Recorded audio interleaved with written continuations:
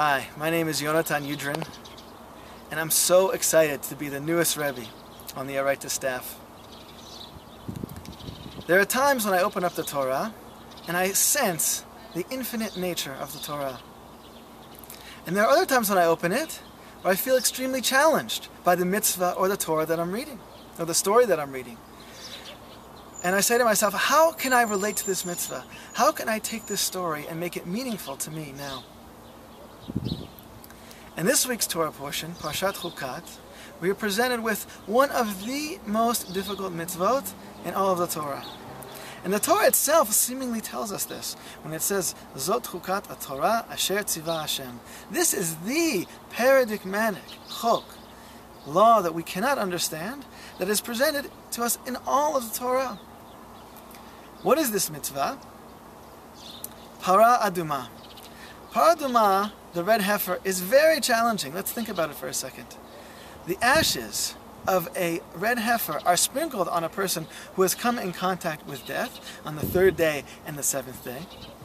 And that process is supposed to remove the spiritual imprint that death has made on that person. If that weren't challenging enough to understand, the person who is administering the procedure also requires a purification.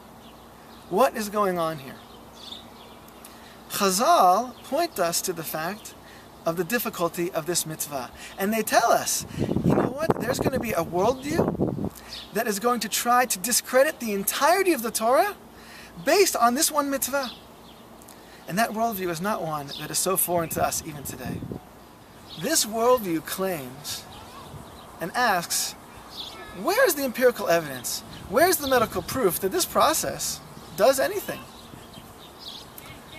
Rabbi Yehuda Halevi, the author of the Kuzari, explains this challenge in a very interesting way. He has several different classifications for mitzvot. One of them being mitzvot Elohiyot, divine laws. Divine laws simply are laws that Hashem understands and that we don't. And paradoxically, these laws that are completely illogical allow us to have the deepest and most meaningful relationship with Hashem. So, according to this, Rabbi Yehuda Halevi would answer the claim as follows. You're right. We have no proof. And that's exactly the way that we want it. Because we have an understanding that the Torah is divine, that is beyond the human mind and beyond human logic.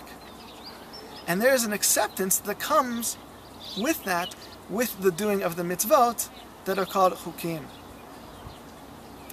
Now this is an important facet of the Torah and of the mitzvot, but it's not the whole picture.